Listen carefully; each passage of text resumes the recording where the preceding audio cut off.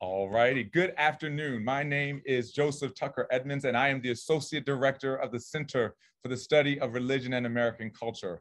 Welcome to the 7th episode of the 2nd season of the Center's Religion And series. Religion And is a series of monthly conversations between leading academics and practitioners hosted by the Center to engage and enhance critically important conversations on the state of religion and American culture in the world and around the world, really.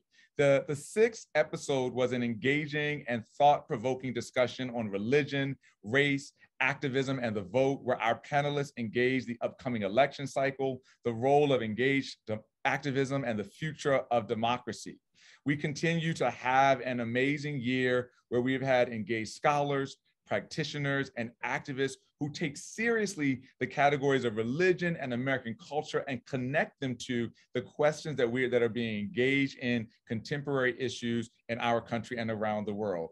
We have 2 more episodes for the remainder of this season, and then we will all come together, hopefully in person, for our biennial conference here in Indianapolis. So please be on the lookout or check out our website for information about the upcoming biennial conference. You can find information on our social media outlets, on our website. Registration is open, and this is an amazing time where we invite scholars and graduate students and practitioners to engage the most pressing issues in our field and to have an open and an innovative roundtable discussion to do that. Please remember, everyone that's joined us today, that you can return to earlier episodes from the beginning of this year and from last season via YouTube and the websites and the center's website. I want to thank the scholars who took time out of their schedules last month. Thank you, Dr. Lerone Martin, Dr. Leah Gunning-Francis, and Dr. Bashir Muhammad for your engaging and insightful comments last month. Today, we are turning to religion and Jackie Robinson and the long shadow of integration. I want to start off by saying that, this month or next month on April 15th, we're going to be commemorating the 75th anniversary of Robinson's first game in Major League Baseball, all right? And so we're talking about this time, April 15th, 1947, when the color line was crossed and Jackie Robinson famously turned to Branch Rickey and promised that he was going to deploy not only his faith, but his identity as a Black man to change forever the way that we thought about America and America's national pastime. And so today we have brought together journalists and writers, theologians and scholars, right, to think about the impact of that event 75 years ago, to look more deeply at the history of Jackie Robinson and the crossing of that line, but also the ways in which these continued or presumed obligations of religious faith and nationalism impact the way that we think about sports players, especially players of color. And we want to think about this deep intersection between American studies, religion, and sport. And so I am so excited to invite you to lean back in your chair and get ready for a compelling dialogue between the scholars that we've invited for this afternoon. I want to remind everyone that throughout today's session, we are asking folks to submit questions through the Q&A feature on Zoom. So that's where Chris and I will be looking for questions as we get to the end of the hour, and this will enable the host and the panelists to engage these questions as they facilitate this important conversation at this important time in history. So let me introduce our host for today's conversation. Chris Lamb is the chair of journalism and public relations and the professor of journalism at Indiana University, Purdue University. Chris Lamb is an author, a lecturer, a historian, a satirist, and a columnist. Lamb is the author of over 11 books, including 2 that were published in 2020, The Art of Political Putdown, The Greatest Comebacks, Reposts and Retorts in History, and Sports Journalism, A History of Glory, Fame, and Technology.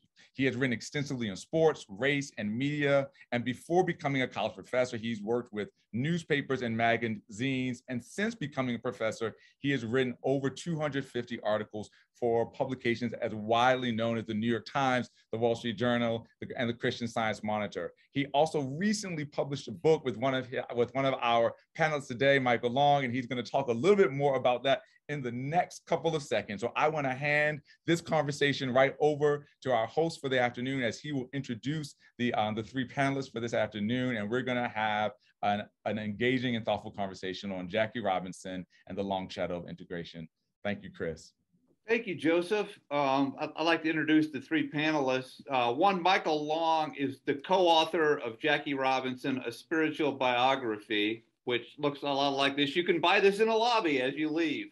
He's also the editor of 3 books on Robinson: First Class Citizenship, The Civil Rights Letters of Jackie Robinson, Beyond Home Plate, Jackie Robinson After Baseball, and 42 Today, Jackie Robinson and His Legacy. Long appeared in Ken Burns' documentary about Robinson. Farrar, Straus, and Giroux will publish his next book on Robinson, a biography for middle graders. Next is Randall Jelks, who's a professor of African and African-American studies at the University of Kansas. He is the author of 2 award-winning books, African-Americans in the Furniture City, The Struggle for Civil Rights, Struggle in Grand Rapids, and Benjamin Elijah May, Schoolmaster of the Movement, a biography. Jelks contributed to the collection of essays in Michael Long's 42, Jackie Robinson and His Legacy. And finally, Carmen Nanko-Fernandez is professor of Hispanic Theology and Ministry at Catholic Theological Union in Chicago. A Latino theologian, her publications include books, chapters, journal articles, and popular media commentaries in the National Catholic Reporter and Commonweal on Latino theology, sport and theology with a focus on baseball, on Pope Francis and sports. She is completing El Santo Baseball and the Canonization of Roberto Clemente, which will be published by Mercer University Press. My comments or my introductory comments will be 2 weeks from now. As Joseph said, it will be the 75th anniversary of Jackie Robinson taking the field for the first time for the Brooklyn Dodgers.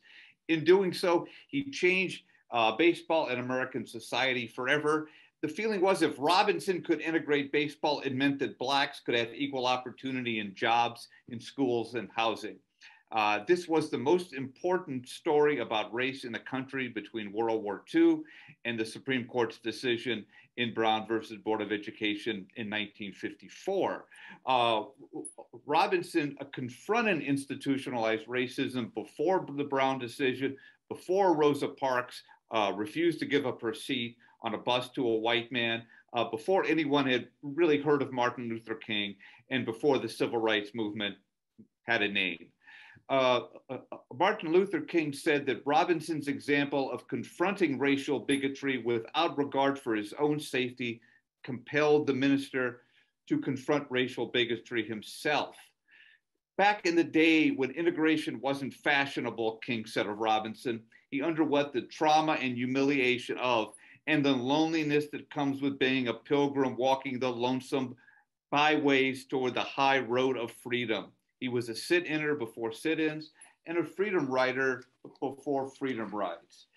Robinson's story is a baseball story, yes, but it strikes at the very heart of what Gunnar Myrdal called America's racial dilemma.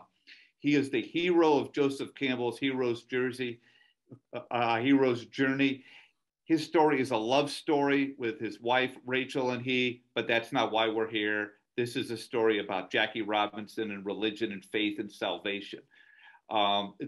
This story is usually told through the white lens of white writers or the white lens of his white savior, Branch Rickey, the president of the Brooklyn Dodgers, who signed Robinson to a contract and told Robinson what he needed to do, what he needed to sacrifice for baseball's great experiment to succeed. I'd like to start this discussion with the first meeting between Rickey and Robinson in Rickey's Brooklyn office, where Rickey reads from Papini's Life of Christ. I'd like to start with Mike Long, and then we'll go to Carmen. Mike, why don't you kind of tell us what Rickey and Robinson talked about in that conversation. Sure. Thanks, Chris. And thanks, everybody, for being with us today. When Rickey and Robinson met, Rickey had quite a few things on his plate that he needed to address. And one of them was related to Robinson's character. And Rickey had done all kinds of investigations, and he knew that Robinson had a temper like a rattlesnake, as one of his teammates in the Negro Legs put it. Robinson was not, what shall I say, a nonviolent. He was not naturally peaceful. He was inclined to strike back. He knew that. And Rickey knew that as well. And Rickey was concerned about that. So why was he concerned about that particular part of Robinson's character is another important piece of the background leading into the answer to your question. And Rickey was concerned that the critics would be proven true if Robinson came in the field, went onto the diamond, and engaged in a fight. Critics were saying we can't have Black people and white people be on the diamond because there would be riots. There would be riots on the diamond. There'd be riots in the stands. This itself was a racist trope. Nevertheless, it was a concern that Rickey had. So he was concerned about Robinson's fiery character and was concerned about the possibility of so-called riots in the stands. And with these two major concerns in mind, he turned to the 1921 version of Giovanni Papini's Life of Christ, which was a bestseller still at the time. And in that book, he turned especially to a passage where Papini quotes from the Sermon on the Mount, and this is Matthew 5. And I think I'll just turn to Carmen, who I'm sure knows the passage pretty well, to pick it up from there. Carmen, want to jump in here? Yeah, I've actually found it fascinating that while it's a turn to Matthew 5:38, 40, 41, because there'd be another passage in Luke, but he turns to Matthew 5:38, 40 because that's what Papini was reflecting on. I find it more fascinating that nobody asked the question, why didn't he hand Robinson the Bible to read the Sermon on the Mount? But instead he hands him Papini, which was the 1923s when the English language version comes out by Dorothy Canfield Fisher. And it's so already you got like an interpretive move. So it's Dorothy Canfield Fisher putting an Italian, formerly agnostic Catholic convert reflecting on World War I and trying to address that. And it's that well-thumbed book that that I haven't found evidence that actually Robinson was familiar with it, but apparently was a favorite of Branch Rickey's. And what he does is he turns to, so I would even say it's not that he turns to the Sermon on the Mount, he turns to Papini's interpretation of Turn the Other Cheek. And in that sense, I think there's been less study of what are the underlying theological assumptions, because everyone just assumes a certain interpretation of Turn the Other Cheek. But in Papini, it had this meaning that it meant that there would be, in the face of violence, the extraordinary person would absorb abusive violence, because if you retaliated or sought revenge, that was problematic because it continued the cycle of violence. The second part was if you decided to run away to face another day, in other words, flight in order to save the situation, it was considered the kind of blame the victim. Then you just inspired somebody to go punch in the face precisely because you fled, so you deserved it because you were a coward. So therefore, Papini imagined in kind of dealing with the aftermath of the violence and destruction of World War I, was that the extraordinary hero, or the person who did the sacrifice as he was interpreting Matthew 5:38, 40, was this person who stood, absorbed all of the abuse and violence, and then people would be so impressed that this had been done, that this was non-resistance and that there would be peace. And I think that's what then shapes this sort of martyrdom, because Rickey himself uses that term to explain what he wants on the field. He says he wants a martyr on the field. and that somebody who therefore would take the violence. And I guess there's a positive way of looking at it. I guess I come to it with the sort of, you know, suspicion from the Latino side of the house that says, and so why should people who are being discriminated against have to endure violence that's unnecessary? And then I wonder how that then shapes what comes of the Robinson and Rickey narrative. What's even more fascinating is if you look at the telling of the tales, they don't, the earliest ones talk of Papini, but by the time you're getting to the books after 1964, Papini disappears. And there's no mention that it was the life of Christ. So I'm more fascinated as to why they didn't go to the common text, because you've all studied, you know, I've read your stuff, both Randall and Mike, on Methodism and Rickey and Robinson, and I was wondering why didn't, that was the common text, you know, why to Papini, I guess is my burning question.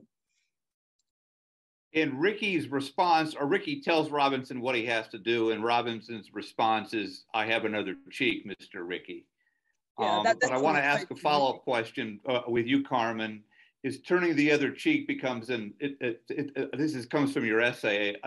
Turning the other cheek becomes an expectation of subsequent Black and Brown players, and martyrdom is a way of domesticating dangerous memories and complicated, inconvenient prophets such as Jackie Robinson. What do you mean by that? What I mean is that when you set the expectation that in order to appease white folk, whether those white folk are your fellow players, the folks in the stands, the greater society, because the only way you're going to do this is in a gradual way so that they can get used to you. And if you do that, then what you've put onto Black players and then subsequently Afro-Latinos and Brown players who came is an expectation that you have to suck it up for reconciliation and peace to happen. So the Black or the Brown player becomes the unnecessary suffering servant or martyr to save the white race from itself and its prejudices. And I have to wonder about what does that then indicate? And again, I'm coming at it from a theologian's perspective. What does that then say about the assumptions that we place that have specifically Christian roots? And I'm thinking of some of the work of Willie Jennings, who questions the violence in some of our own Christianity and the racisms there, and how we perpetuate it with our uncritical interpretations of scripture. And I think Papini is responding to a context, and Rickey takes that and reorients it for a new context, which Mike pointed out, that kind of social context of racism embedded in US society as reflected in baseball. What happens is that you see Rickey all the way through 1957, when he integrates the Pittsburgh Pirates, first with Kurt Roberts, and then you have like shortly right after that, Roberto Clemente, giving these guys the exact same advice he told Robinson, saying, you don't want to upset the milk bucket. In other words, you want guys to, you know, get used to it. Well, this is now 1957, you know, this is 10 years later. It gets so embedded in the narrative that you even find Black journalists then referring to it as the Papini doctrine or the Papini philosophy, because Rickey also calls it that.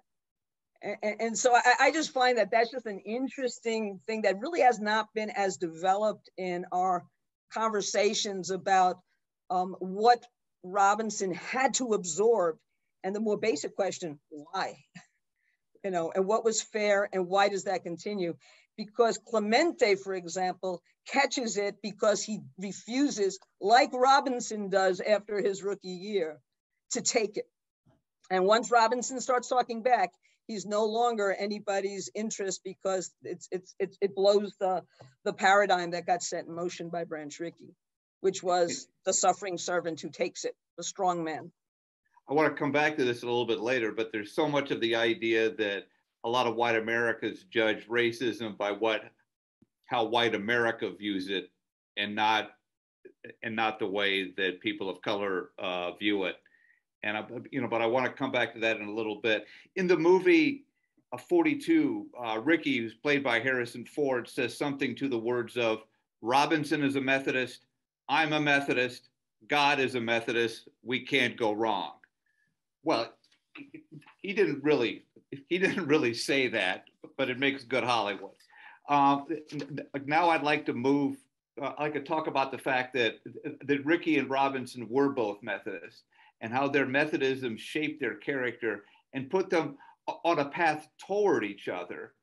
And part of this has to do with Rickey growing up and going to Ohio Wesleyan and coaching the baseball team and checking into a hotel at Notre Dame in South Bend. And his star black player was not, Charlie Thomas was not allowed to check into the hotel. And Rickey tells the manager of the hotel, can he stay with me? Because in those days, a black could stay with a white if he was a servant. And so so Charlie Thomas, 6'2", 220 pounds, ends up sleeping on a cot in Rickey's room. Rickey looks over at some point, and Charlie Thomas is taking his fist, his arm, and rubbing against his skin, saying, if I weren't so black, black skin, if I weren't so black, I would be accepted. And Robinson is so moved by this that 40 years later, when he meets with Robinson and he signs Robinson, he tells this story. But Randall, in your chapter in Mike's book, 42, you write about Robinson and his Methodism and how Robinson came to his Methodist. Could you tell us a little bit about that? Yes, I also want to pivot for 1 second to Carmen, because it's about this Methodism. The Methodism that Jackie Robinson grew up with was very socially engaged and active. Carl Downs, the real clergy person who really is transformative in his life, is engaged in the social gospel, and the Black social gospelers were also engaged with Gandhi. And I think it's really important for us to remember that root when Carl Downs becomes the president, I want to say Houston Tillerson, but the Houston College down in Austin, Texas, Robinson goes down to coach. There's a famous talk given down there by a man, a Christian mystic named Howard Thurman. And Thurman gives the talk of a book that would become very important in the civil rights movement, but among religious activists, called Jesus and the Disinherited, because he goes and he tells the story of meeting Gandhi in 1935 in India, spending a year in India, touring India and the kind of revolution that Gandhi was leading against the British. And it gets into, and Downs invites Howard Thurman to give a talk about that. And that begins the talk of Jesus and the Disinherited. What does Jesus have to say to the man or woman with their backs against the wall? And it's an important kind of a nuance, is to understand that what attracted Jackie Robinson to particularly Methodism was that all mothers wanted their sons to go to church. I don't care what church it was. You know, growing up, I wrote in a book about my grandmother making me watch Billy Graham as well as Bishop Fulton Sheen, because she thought it was good religious education for me to watch either one of them, maybe diametrically opposed at times, but I had to watch both of them. A kid growing up, part of my life in New Orleans, I had to watch both Catholic and a Protestant evangelical. So Robinson is filled with Downs' interpretation of Methodism, that it be engaged in socially vibrant and active things. And it's Downs who marries, he and Rachel Isom at the time. And so for us to think about that, Robinson has a lens about these things as well. It's not that he's coming at it a blank slate, that he has heard about the work of Howard Thurman engaging with Gandhi, He's heard through that vast network that churches are internationally, bringing people through. So it's important to know that Robinson and Rickey had a charitable way of looking at this thing as I read him. He's an owner of a baseball team, and I always want to say he's an owner. And remember, Curt Flood is not till 69 that challenges the reserve clause. He's still an owner, no matter how religious he is. He wants to make a profit, and if he has a black player that's going to instantly brawl back with the other players, he's fearful that that won't be attractive enough. And I don't think we should take the monetary level out there, but spiritually, Robinson is deeply a deeply spiritual man, and that spirituality gives him the kind of dignity that you can go out and fight. Because as we know, he was nearly court-martialed for fighting. So he wasn't a passive, and he was an officer in the U.S. Army. He had played football at UCLA, so he wasn't adverse to physical contact. So I really want us to think that he has his own world, and they are coming together. There is a meeting of the minds, because Robinson knows through Downs, who is used to recruit him, that this is an opportunity to open up a lane for baseball players, period, and to make baseball a truly national pastime than it had pretended to be, and to kind of make a new American consensus, so to speak, that moment in time. And Randall, there's this transformation that Robinson goes through. He comes to Methodist and religion a little late. You know, you and I may have had the same mother who wanted us to, you know, sit down and go to church and have some religion. Mally Robinson was the same way. But Robinson is a juvenile delinquent. There's a point where a cop, you know, tries to arrest him and puts a gun in his ribs. And now what I want to do is transition a little bit back to Mike. Well, I just want to say, no, Randall, go ahead. Chris, I just want to say that juvenile delinquent is the term he was using that was used by the police for lots of black men and young black men, including myself, even if you're going to school. So I want to, he's just a kid out there trying to figure it out. And I think that would be a fair way to put it up. And policing in California of his day was as brutal as it was when Rodney King came along.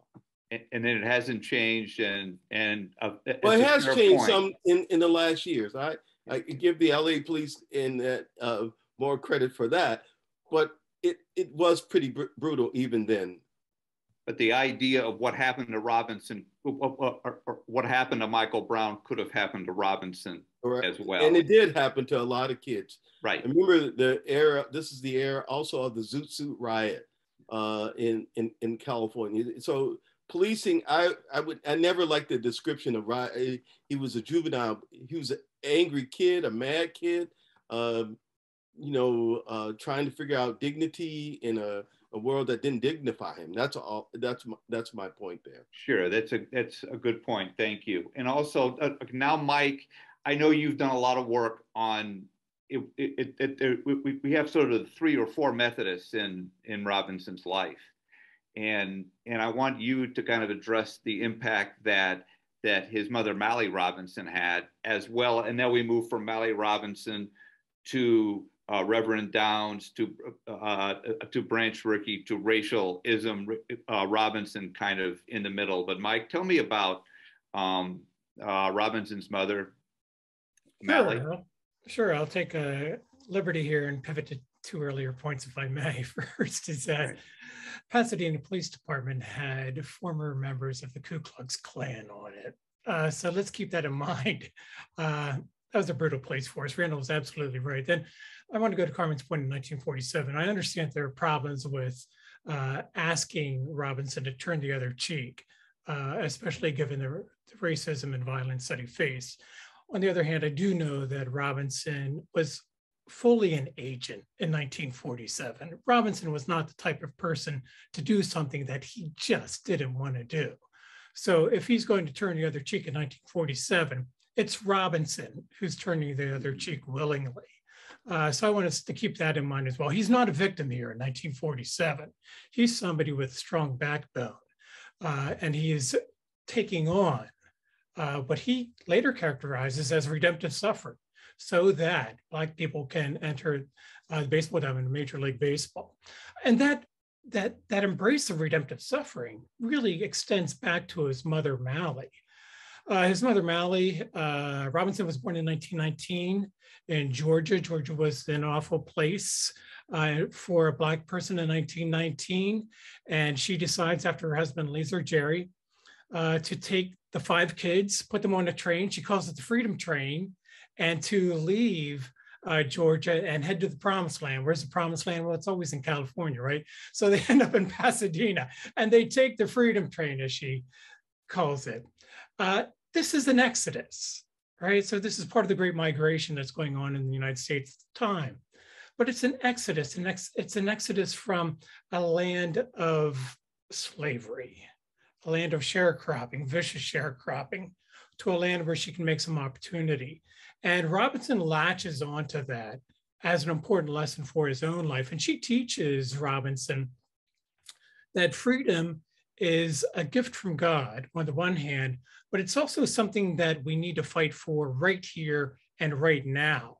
And so she had this own homegrown version of social gospel, as Randall was talking about, the Black social gospelers later on, and even during this time. Well, she has her own homegrown version of social gospel. And one of the principal tenets is freedom is a gift from God, but you better fight for it right here and right now if you want to enjoy it. And so Robinson never has this pie in the sky theology where he thinks that he will experience salvation someday out there, and that's the only thing he's going to experience. He has this important lesson from Mallie that freedom is to be grasped right here and right now. So that's one important spiritual lesson that he grows up with. Another important spiritual lesson that he grows up with is that the color of his skin is full of dignity. This is a huge lesson in Pasadena as he's growing up. Robinson did not hide the color of his skin. You know, one of the things that Rachel talks about is being attracted to him at UCLA because he wore these bright starched white shirts that accentuated the darkness of his skin. He was proud of the color of his skin. She loved that about him. Where'd that come from? Well, Mallie taught him to be proud of the color of his skin. She said it was a gift from God. She also taught him this really peculiar lesson about Adam and Eve. She said that Adam and Eve were both initially Black people, and then when they ate of the tree of the knowledge of good and evil, and God discovered them, they were scared white as ghosts. So their original color is black. And she teaches this lesson to young Jack, telling him that color black for skin is God's original design for humanity. So he grows up thinking that he is part of God's original design. She teaches him that freedom is something to be fought for, that the color of his skin is full of dignity. And with those 2 important lessons, he heads in to life. Those are some of the more important lessons that Mallie taught him. Chris, you and I talked about, Michael, you and I talked about this before, about her lesson. And I mentioned to you this kind of cosmological thing went around Georgia, because Elijah Poole, who will become Elijah Muhammad, also has a kind of cosmology about race. And he's also a Black Georgian who leaves the state and he leaves his holiness tradition to form what would become the leading minister in with the Nation of Islam. And so it's a very interesting thing. I wish I could trace this more, the kind of this heritage, but I find it fascinating. How does Robinson demonstrate his faith? I mean, Mike or Randall or Carmen, how does he wear his religion on his sleeve? You mentioned his white shirts, but where? Explain to me how private or public was his expression of religion. Something I wish Chris, I would have written about more, because I'm thinking about this. He had a tough time when he was with the Negro Leagues, in the sense of cultural time, not tough time as an athlete. Clearly, he was a world-class athlete with other world-class athletes at Kansas City. But he had a hard time with the lifestyle, cavorting, drinking, and so forth. And so clearly, I thought about this a lot, that his Methodism and his college education kind of reflected his kind of middle class sensibilities, so to speak. He doesn't reflect the working life. But I also think it's about his spirituality. He remains highly committed to Rachel, even on the road with the players, where and some of the other players think he's just a do-gooder. So I do think there's something about his spirituality that is coming through there. And he does attend church. He does talk about praying every night. I mean, these are sort of private expressions. And you're absolutely right. Here is this great Black pride that we don't talk about with Robinson as much. That he's with the Negro Leagues, and they stop for gas, and they try to use the restroom, and they're told they can't use the restroom. And Robinson says, well, we're going to go buy our gas someplace else. We're only going to buy the gas when we're allowed to use the restrooms. He stands up. There is this feeling of Black pride. There is this feeling of his religion, as Randall mentions, when he's traveling. And at one point he gets frustrated with the drinking and carousing, and takes, I believe it's a glass of whiskey from somebody, and throws it into the fireplace to make his point about the dangers of whiskey. He is this do-gooder with a competitor's soul. How else in your, where else do we see Robinson expressing his spirituality? Sort of a sacrifice and suffering. Sure. Rachel talked about it, his practice of piety, I guess, in the early years. It was intensely private in the sense that he would go into their apartment late at night and get down on his knees next to the bed and pray for strength so that he could continue on in the days to follow. Robinson, if you read his columns, he talks quite a bit about God, which is always really interesting to me. But he had this overarching sense that his prowess, his athletic prowess, was a gift from God. And he talks about this time and again, and that he had an obligation to embrace that gift and to use it to the fullest of his abilities. And that comes through again and again. So I think just his hard work on the diamond is probably another expression of his faith. He also said that he wasn't the most religious person in the world. And I don't know, I wish I knew what he meant by that. I don't know what he means by that. And I often think, damn, I wish other people weren't as religious as Robinson. This would be a much better world. Yeah. But, Michael, I actually believed he thought that the overexpression of that piety sometimes got in people's way. I mean, he really, he didn't go to, after Downs died, he didn't go to church as much, but he imbibed all of those values that, and he kept those up.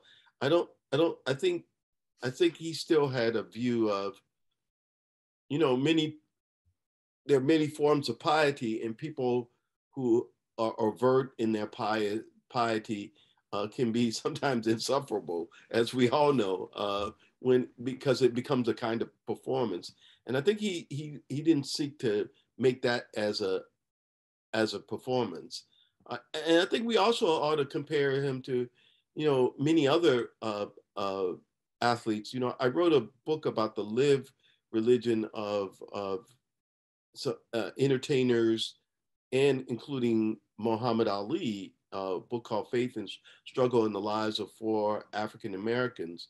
And people have expressions of their faith in different kinds of ways. And I think he didn't want to just wear it on his sleeve. Carmen, you want to one jump thing in here? I don't want to just interrupt for 1 second, Mike. Out there in Zoom land, if you have questions, if you have comments, please let us know. And back to you, Mike. I know you want to finish up. No, I was just interested in Carmen's take on this. Well, thank you. I mean, as a Roman Catholic, I find fascinating to listen to the conversation about his Methodism. And I guess what my concern becomes is that the exemplariness of Robinson can cause us to ignore the fact that suffering was imposed upon people that should not have been imposed. And I think sometimes when, and it's really a strategic maneuver, that institutions free themselves of their sins by setting up an exemplar so they can say that it has been accomplished once and for all. And I actually find Robinson's spirituality in this sort of thread of resistance that sometimes doesn't get paid attention to, because even to the notion of turn the other cheek, Robinson resists from the beginning. He says, turn the other cheek, but it can't be an Uncle Tom where I don't do this because I'm expected to do that. If you read the book that comes out in 1964, that book is Baseball Has Done It. So at one level, you can read it as a salutatory history of baseball, integrating, but read the stories. They're all about the suffering of Black players and Afro-Latino players who integrated and played in those years of gradualism set in motion by Branch Rickey. And that whole notion that there is one, he must be a martyr, okay, it's done, and everybody then forgets. Well, no, Orestes Miñoso suffered. He suffered horribly, you know. Ozzie Virgil suffered. Roy Campanella suffered unnecessarily. Elston, Vic Power, who would have been the first Black to integrate the New York Yankees, wasn't the right Yankee. Well, he wasn't the right Black because he talked back. And then poor Elston Howard becomes that person who integrates, and then, like Robinson, dies young because he has to swallow constantly. So you can resist, but you're also resistant at the same moment you're having to swallow.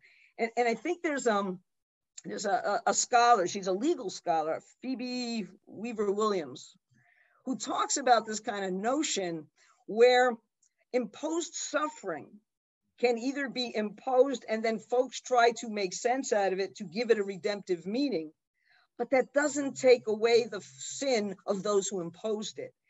And my concern is that, especially for those doing the imposing, we can go feel better about ourselves and say, hey, it's great. Look, Jackie Robinson fought racism. It's done now.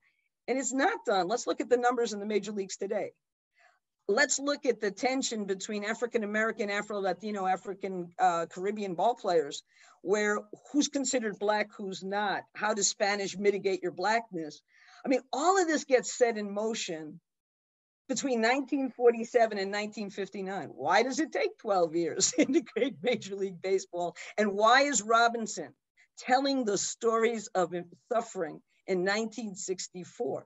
And I think he's kind of, almost from my read of him, I find him resisting and trying to make sense out of this world that he's tried to open up, as all of you have explained so beautifully, but he's still trying to make sense. And the saddest story about Robinson is that he's, I think it's a month before he dies, he's finally invited to the World Series to be honored in Los Angeles, the Dodgers. And somebody, they throw the ball at him. Well, he's blind because of diabetes by now. He doesn't see it. He gets hit in the head with the ball. And then he's dead, like weeks after that World Series.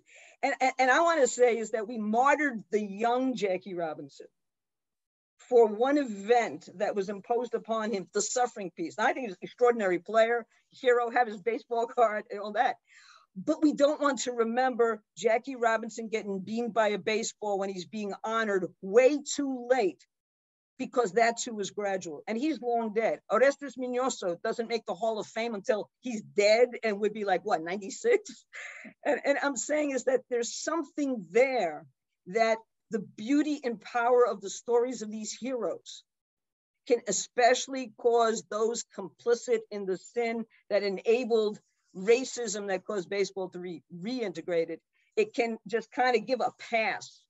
And that's my concern. So I celebrate everything that you say. In fact, I'm support it. But my concern is who takes the memory and who takes the story and does something else with it. And how is Carmen, religion complicit? That's I guess. Carmen, I want to jump in here because this really goes home. My father was an umpire, and he should have been the second umpire to come up in the league. He always was grateful to Mr. I'm not making this up, y'all. Y'all can look it up. And he was always grateful to Mr. Robinson for that opportunity. But he is supposed to come up, and of course, the president of the National League, his name escapes me for a moment, doesn't want a Black umpire up. So these struggles, my father probably, this was his dream to be, and he had spent time in the Pacific Coast League with the other Black umpires. There were 3 of them. Emmett Ashford is the first in the American League. And so these stories of martyrdom, they continue. And my father rarely talked about, having his dreams dashed. He spent from 1956 to 69 in the league. So it went on after Robinson. It wasn't like suddenly Major League Baseball became some kind of progressive vehicle.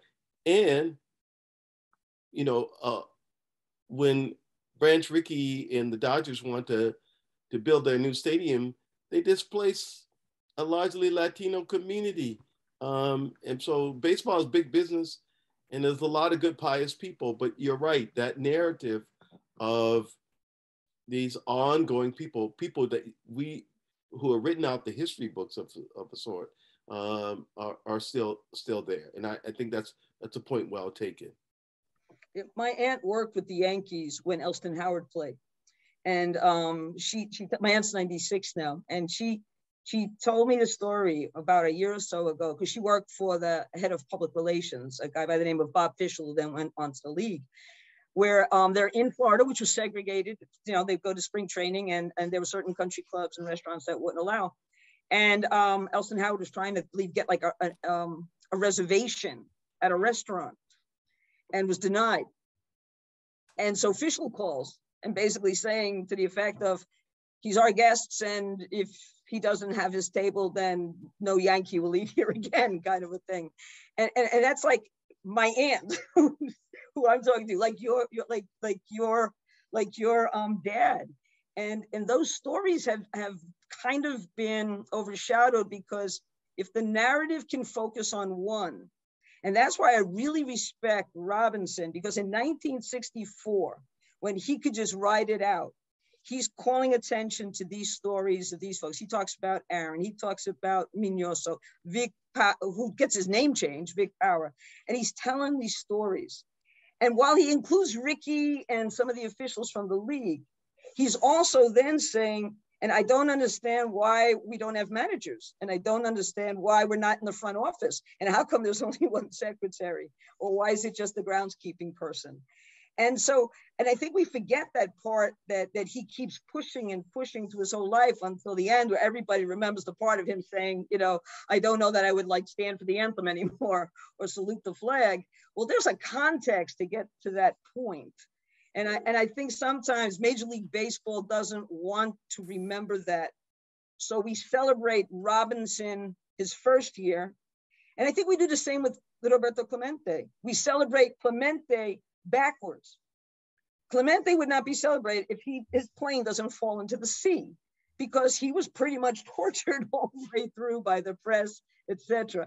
And again, so you got a martyr at this end because he did something humanitarian and died doing it, and a martyr at this end who did something.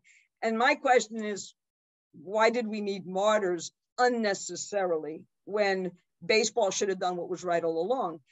And the economic piece, I think that you raised, Randall, is very key. But the other piece that's missing is Rickey did not want legislative interference in the integration of baseball, because the Quinn-Ivers Act would have taken care of the Yankees, the Giants, and the Dodgers. And even in the 50s, you have in an interview in Milwaukee, you have Rickey talking about how he does not want legislative interference to make sure that the right thing has to be done by teams. And which, you know, that was part of who Rickey was as well. So I'm not trying to make him out to be a demon, but I'm just saying the narratives are so complex. I wonder, I actually think it raises Robinson in estimation, just when you put kind of all of those pieces together, because it says, my God, you know, how? And those who came after that, you continue to care and raise the, you know, he wasn't in it for himself. Weaver Williams talks about how folks are then made to think that the only way I can survive this is then to do it for my mom. And you have Robinson saying those words. I'm doing it for my mom. I'm doing it for Rachel. I'm doing it for my kids. I'm doing it for Black kids everywhere, so that everybody has a chance. Because otherwise, why am I taking this abuse? And I think that's kind of important to remember. Yeah, I agree, Carmen. And I also, historically, Methodism, I just wanted to know, is always has been seen as a kind of appeasing Protestantism, because it begins in the Industrial Revolution in England, and so to calm the working class down. At least that's what it has been accused of. And at times, I think it's absolutely right. This is why I included the kind of versions of Methodism that Black Methodists take on in their own kind of ways, because it becomes a more empowering kinds of ways. But you're absolutely right, and thank you for what you added to this. I think we have a question, but real quickly, I think the real tragedy is that we continue to live in sort of a white lens. Mm-hmm. We continue the idea that Martin Luther King is only loved when he's assassinated, and Muhammad Ali is only loved when he has Parkinson's disease, and Jackie Robinson is only loved when he is following what Branch Rickey wants him to do, and God help Colin Kaepernick. But we have a question here on Facebook about Robinson's legacy when you compare him to athletes like Tiger Woods and LeBron James. And is Jackie Robinson's integration moment used by the LBGTA athletes an icon to move their concerns forward? I think Tiger Woods and LeBron James are differently, but let me just toss that out to you as well. What is Robin's legacy compared with Tiger Woods and LeBron James, and how is the LGBTA movement incorporating Jackie Robinson? We actually only have a few more minutes. Yeah, well, just very quickly, I will say that neither LeBron James or Tiger Woods had to be Jackie Robinson, and thank God for that. In terms of LGBTA or LGBTQ, the opening of doors to them many athletes are already going through that, and it's a very difficult time for them in their expressions. Anytime you're busting down doors, it's a pretty brutal process. Yeah, Jackie Robinson made everybody's life easier except his own, and he did not need redemption. He redeemed us. What closing comments do you have, Randall, Carmen, and Mike? Or if there are any questions out there, I'd like to hear from you. Well, I just think that there's so much more to Mr. Robinson. My dad would not want me calling him Jackie, Mr. Robinson. And I think that people aren't one-dimensional, and I think neither the owners or the players or any other thing. So we can cut that narrative out. I suppose I would simply add that when we look at Robinson's faith in particular, it's good to remember what faith can be like in a broader way. For many Christians like Robinson, faith is something to comfort. And so clearly Robinson did turn to his faith for comfort during those really difficult times that we've talked about. But especially in his later years after baseball, he turned to his faith as a point of challenge. And he appealed to people's faith to challenge them, to push the advance for first-class citizenship for Black Americans especially. So for Robinson, faith wasn't just a point of comfort. It was especially, it seems to me, a point of challenge. Carmen, how about you?